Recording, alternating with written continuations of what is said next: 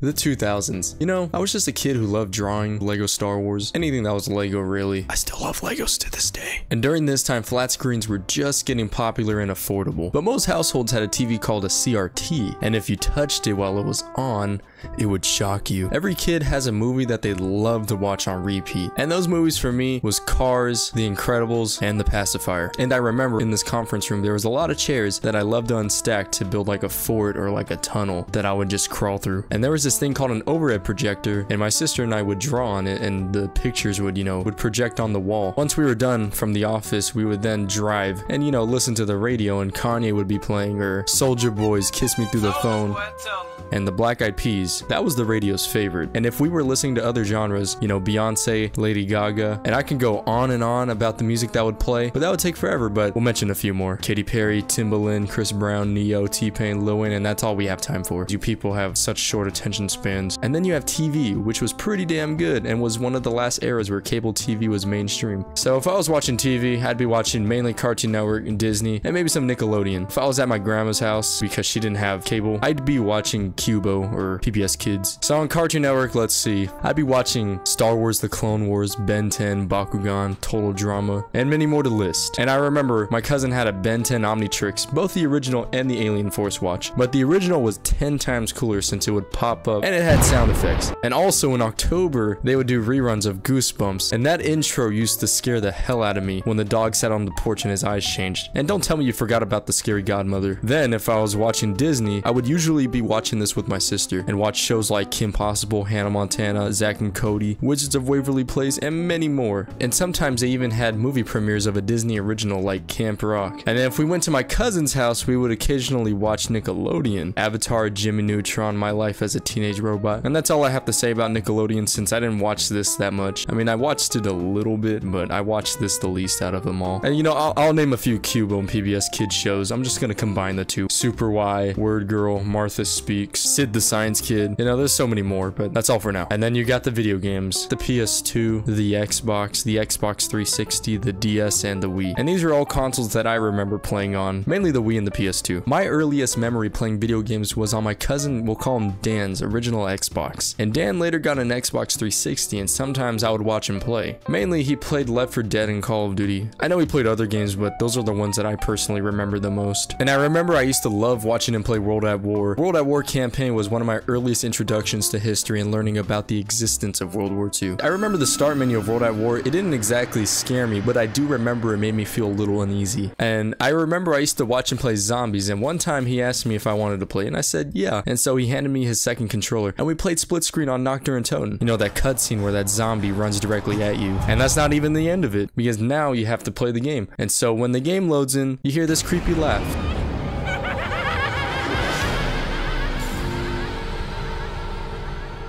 And the map is just as eerie too, because it's foggy and desolate and super quiet, with just ambient noises. And let me make this clear, he didn't give me a controller that wasn't on so I can feel like I was playing, pretending. No, it was literally me on the second screen below, and I didn't do very good. I just decided I didn't want to play again because it was just better to watch him since he was good, well, better than me. And then at my other cousin's house, who we'll call Norman and Jack, they had a PS2, and I remember watching Norman play games like Simpsons Hit and Run, Rock Band, Guitar Hero. My older cousins and my sister would play Guitar Hero and Rock Band. One time I wanted to try it out and I thought, damn, I'm gonna do so good on this. Nah, I could not coordinate between my fingers in the game. Just like with the Dan story, I'd rather just watch you play because I'm not good. And then when I played on the PS2, Jack and I would usually do split screen, playing games like Battlefront 2, Destroy All Humans, Lego Star Wars, Lego Batman. And I always had to let Jack know I was player number one, and that was because I was older. But with Jack being 2 years younger than me, he wasn't exactly knowledgeable. He would scratch pretty much most of the PS2 games over time, which irritated Norman and even me. And one time, he was messing with the system settings and accidentally changed the language to, I think, Spanish at the time. And Norman was mad. And we still mention that from time to time. Norman was also a frequent internet user. He played games like MapleStory, Club Penguin, Roblox, and Combat Arms. I remember I mainly enjoyed him playing the Combat Arms zombie mode. And then him and my sister would always watch music videos during that time as well. And one time, Norman was playing the music video for Thriller, and when Michael Jackson turned turns into a werewolf and his eyes turn yellow. I had to run behind the couch and hide from him. That shit scared me. And then let's not forget about Flash games, right? You know, my plugs for the Flash games were Addicting Games, Pog, StickGames.com. And about the stick games were so cool. You had like a fighting one, a Spartan game. My sister would play this game, Panfu and Pandanda, and I used to love playing it, but my sister hated it when I played it because I logged onto her account. And understandably, I would mess with her progress and all, and she would tell my mom about it. And honestly, if I was in her situation, I would have done the same thing as well. And then, you know, you got Windows XP, Solitaire, Pinball, Minesweeper, and then you got the DS.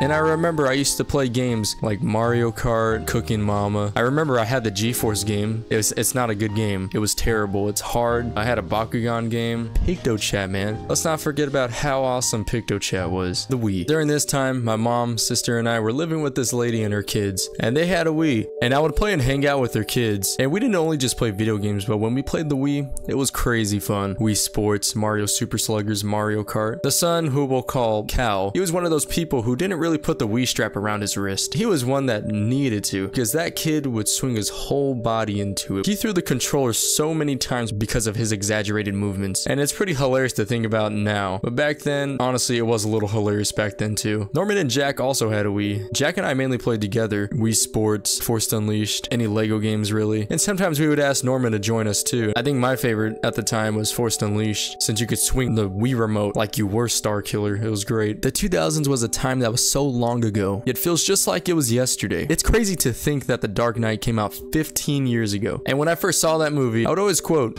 "Why so serious?"